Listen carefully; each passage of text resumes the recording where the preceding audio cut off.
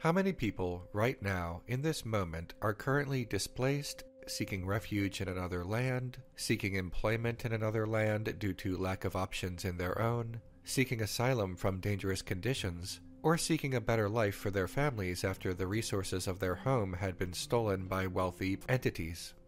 In total, there are about 1 billion migrants throughout the world.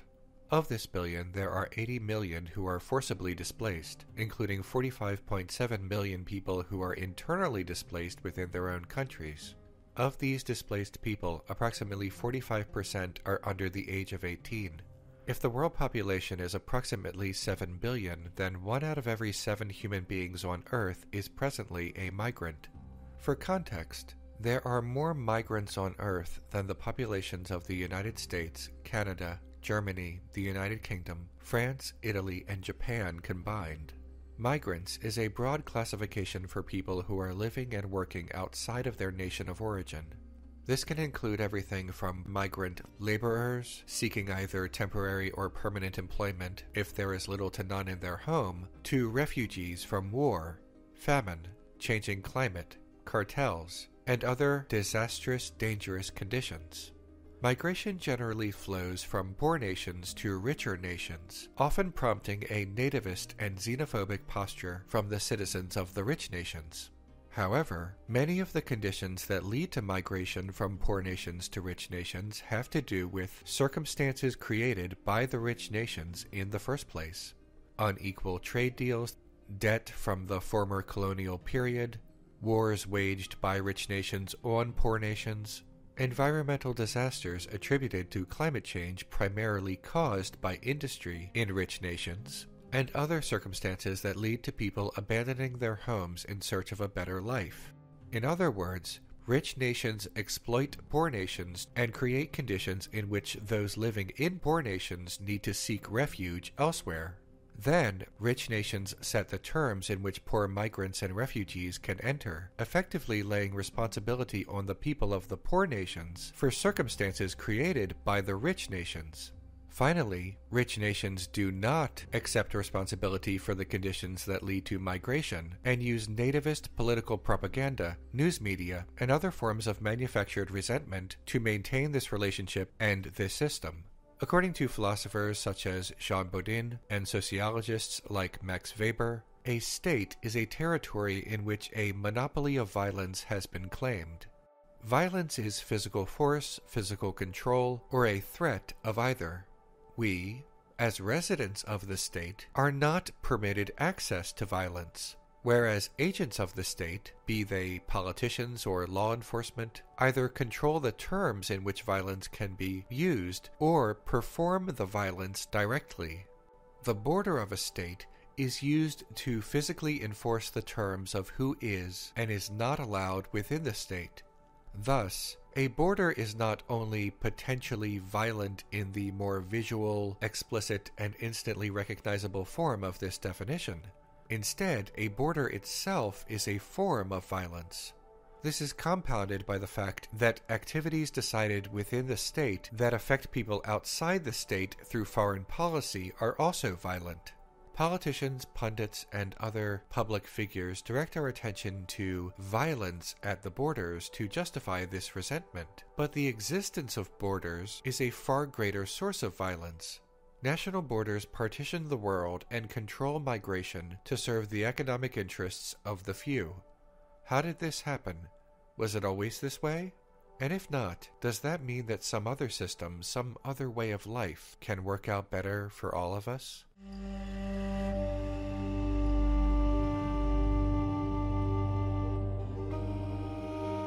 Precisely how humankind transformed from nomadic to sedentary life is speculated and debated among anthropologists, but some matters are clear enough. Sedentary agriculture began around 10,000 BCE, which eventually led to early states around 3000 BCE in Egypt and Mesopotamia.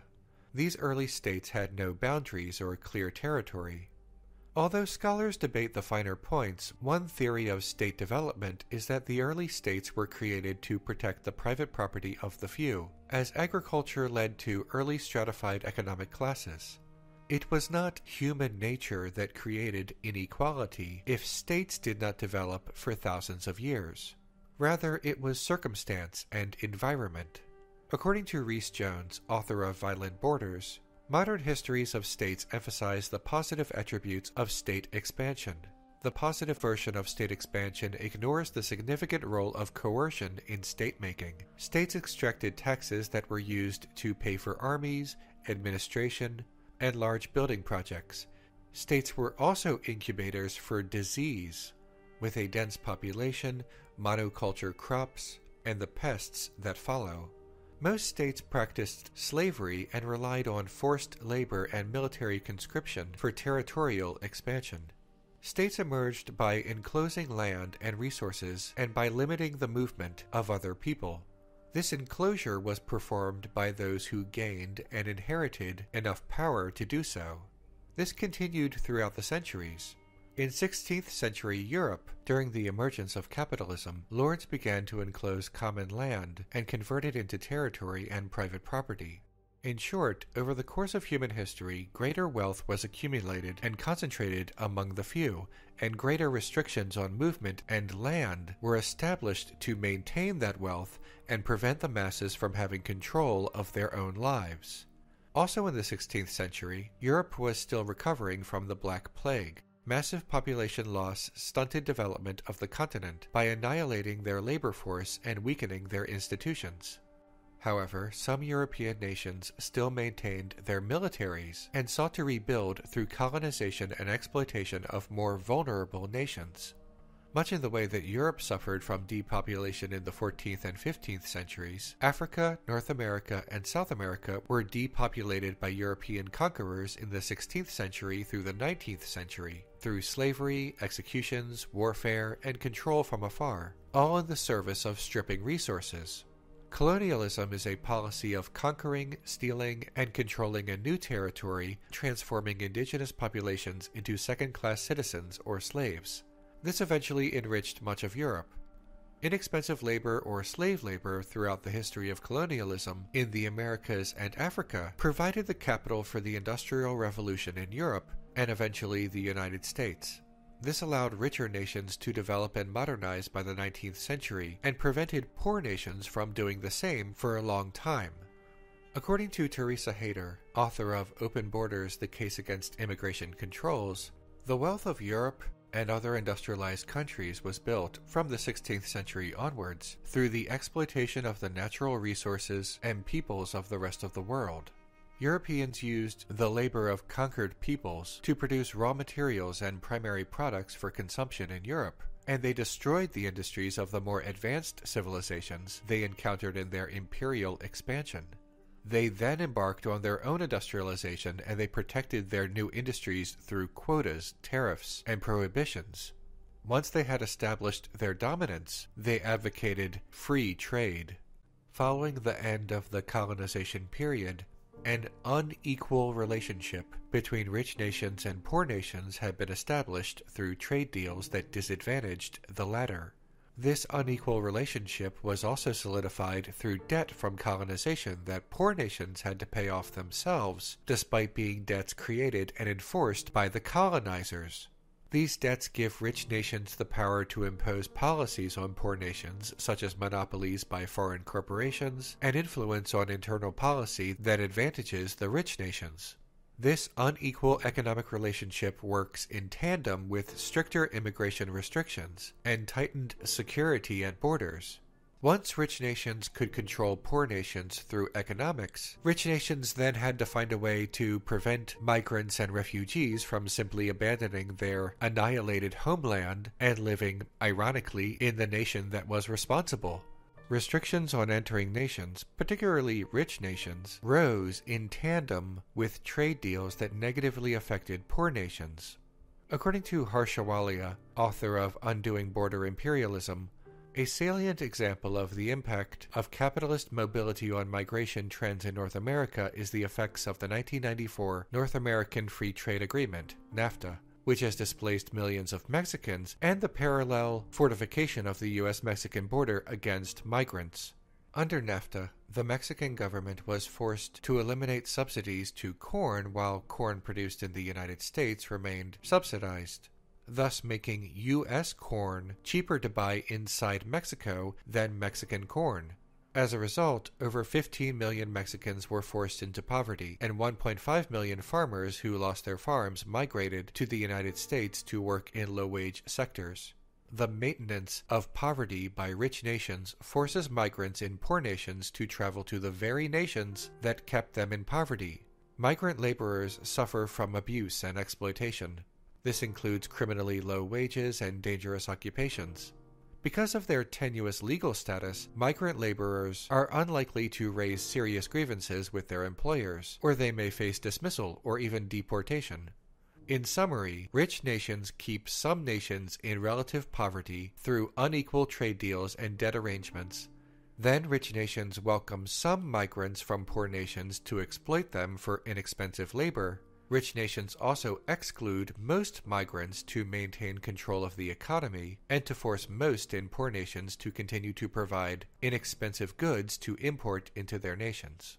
On its face, this is obviously inhumane, but propaganda changes the narrative from a conflict between rich nations and poor nations to a conflict between what is legal and what is illegal.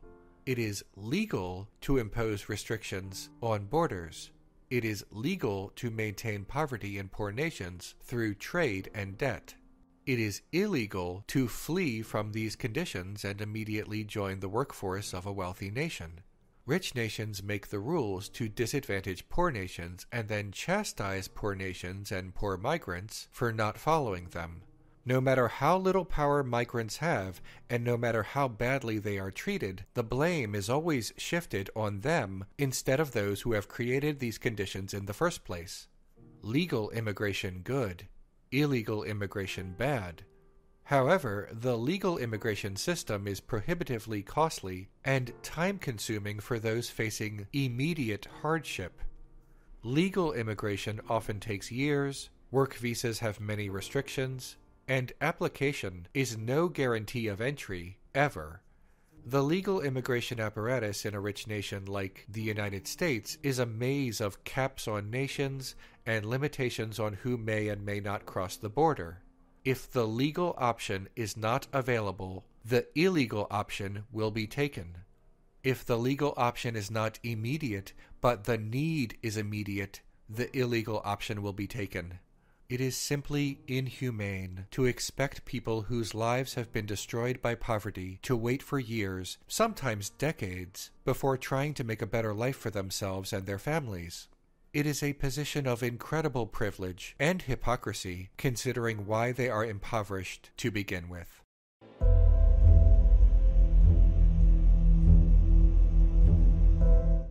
Those who leave the borders of their own nation due to emergency hardships and displacement rather than purely to seek employment are more commonly called refugees. Civilians in nations that are suffering from a bombing campaign from a richer nation with economic interests in the region often find themselves without homes. This can happen directly, meaning their physical house or building can be destroyed in the conflict, or indirectly due to the nation's loss of infrastructure and institutions. Refugees count in the millions, and these various refugee crises, originating in poor nations, can be directly tied to the intervention of rich nations. For example, the United States' involvement in Afghanistan from 2001 until today. More than 2.5 million people are estimated to be living in a prolonged internal displacement, while more than 2.7 million people have been forced to leave the nation to live in Iran, Pakistan, or various nations in Europe. As of last year, 9.2 million Iraqis are either internally displaced or refugees abroad. Internal displacement means that people are resettled within the same nation but live in camps and temporary housing indefinitely, partly due to limits on rich nations accepting refugees. In addition to war refugees, there are also climate refugees, people displaced due to changing environment or environmental disasters. According to the United Nations Refugee Agency, the impacts of climate change are numerous. Limited natural resources, such as drinking water, are likely to become even scarcer in many parts of the world. Crops and livestock struggle to survive in climate change hotspots, where conditions become too hot and dry or too cold and wet, threatening livelihoods and exacerbating food insecurity. People are trying to adapt to the changing environment, but many are being forcibly displaced from their homes by the effects of climate change and disasters, or are relocating in order to survive. What the UN does not say, however, is that climate change is primarily caused by rich nations. Remember those 7 nations from the beginning? That's the G7, a collective of nations that constitute 58% of the world's net wealth.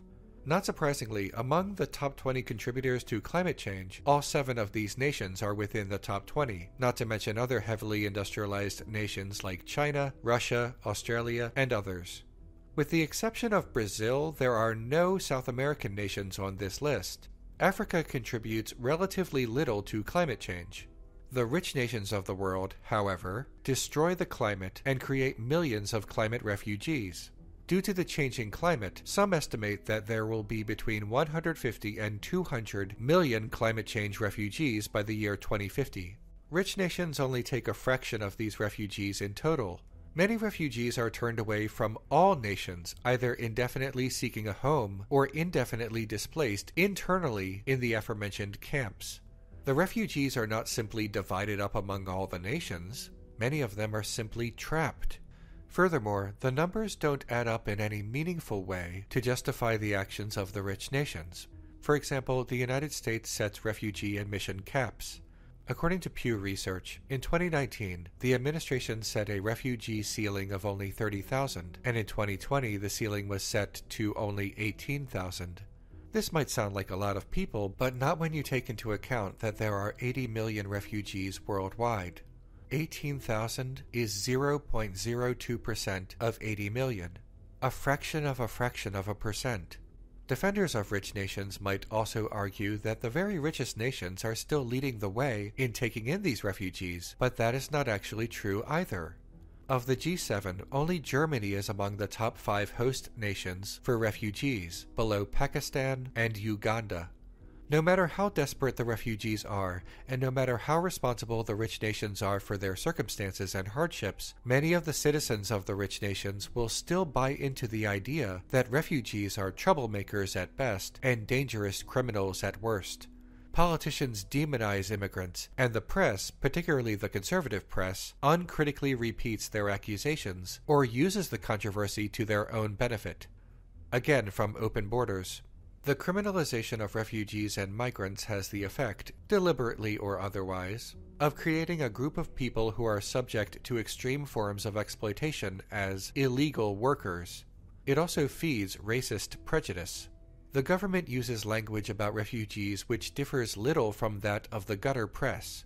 It is then a small step, encouraged at times by the selective release of crime statistics and the results of government investigations into international crime rings, to accuse asylum seekers of cheating on Social Security, scavenging tube tickets, and other rackets.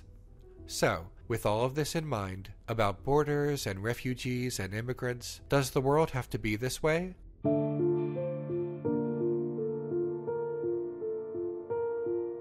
It was not always this way. In the United States, for example, between 1892 and 1954, almost 12 million immigrants were processed through the immigration station on Ellis Island.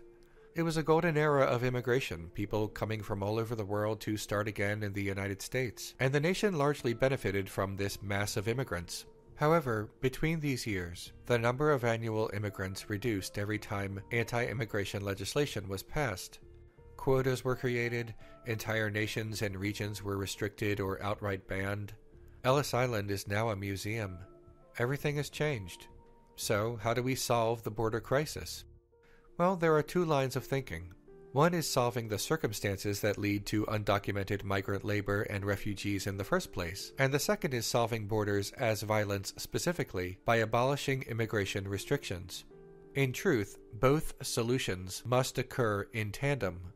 The abolition of restrictions and the reorganization of the entire world cannot happen through one reform or one change. Interventionist wars of choice must end, or else war refugees will always exist. Greater steps towards curtailing climate change must also be enacted. Climate scientists have their recommendations, and for reasons of the profit motive, they are not always followed. All trade deals must be immediately renegotiated to be more equitable. All colonial debt must be immediately wiped out. The ratio of aid going into poor nations must be made higher than what is extracted. Believe it or not, for all the talk of rich nations providing foreign aid, that is currently not the case. They take more than they give. We can't just keep building bigger and bigger walls. They don't work, and they don't actually solve inhumane conditions. They only keep inhumane conditions out of sight. Now, what about the borders themselves? Borders tear families apart, separating children from their parents, sometimes permanently.